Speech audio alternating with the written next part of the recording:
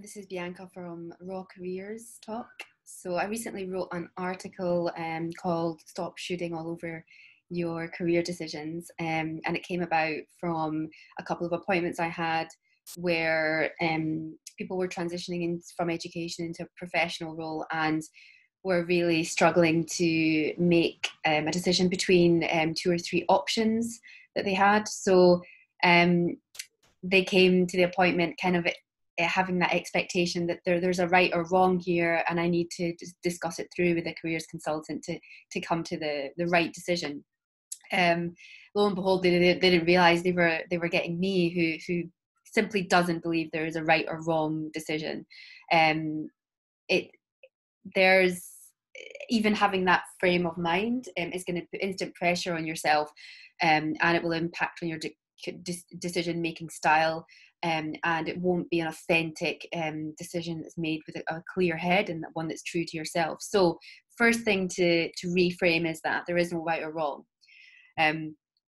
but there is your way. So there is a decision that will best meet your needs, and it comes down to a lot of understanding where the shoulds are coming from. So is that external factors, community influence, family influence, or just this general sense that you should be doing something, and having that kind of awareness and insight into where that pressure is coming from.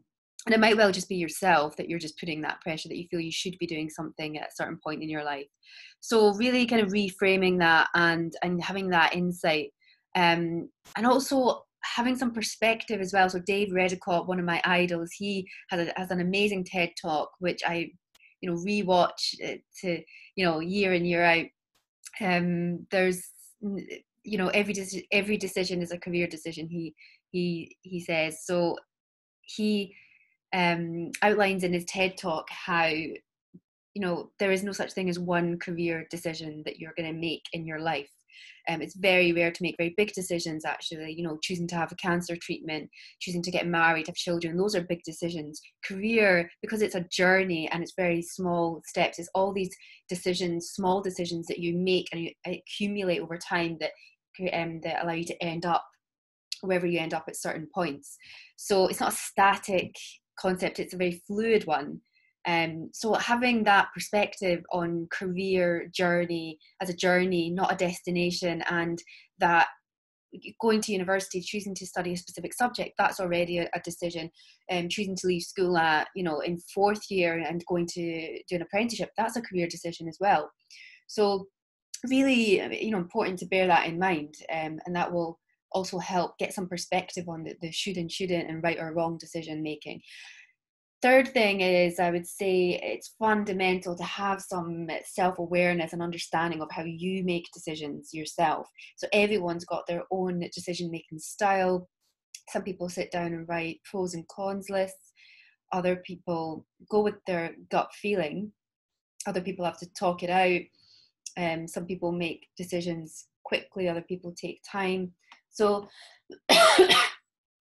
it's understanding where you, so it's having that understanding of yourself and how you make decisions. Look at the last time you made a decision. You've already made so many decisions in your life. Why is it so different that the bigger ones, the way you approach them, are different to the smaller ones, really?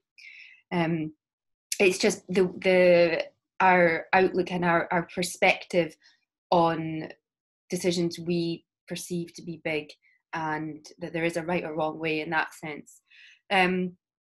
So I think three things. If you're feeling that pressure on yourself, like I can't decide between these two things, and what should I do, what shouldn't I do, what's the right or wrong thing, reframe should and shouldn't, understand what external influences there are impacting on you feeling that you should be doing something, and what is right and wrong. Having that outlook on careers as a journey, and it'll allow you to kind of maybe approach it with a more natural flow, and understand the fluidity of there is no such thing as a big career decision in your life. It's very small ones that you'll make, and also understanding yourself and how you make decisions. And there's another really good TED talk, Ruth Chang, on making hard choices as well. And she kind of reframes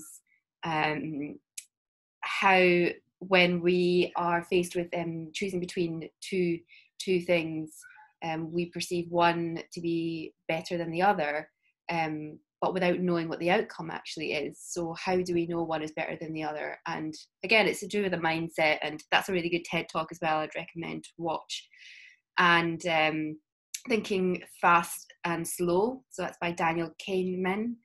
That's a really good book as well about how we process information, how we make decisions, and it's very much related to everyday life, and to career decision making is part of that, really.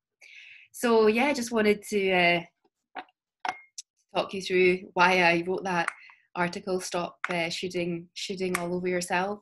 So if you want to read it, it is on the blog page, Raw Careers Talk.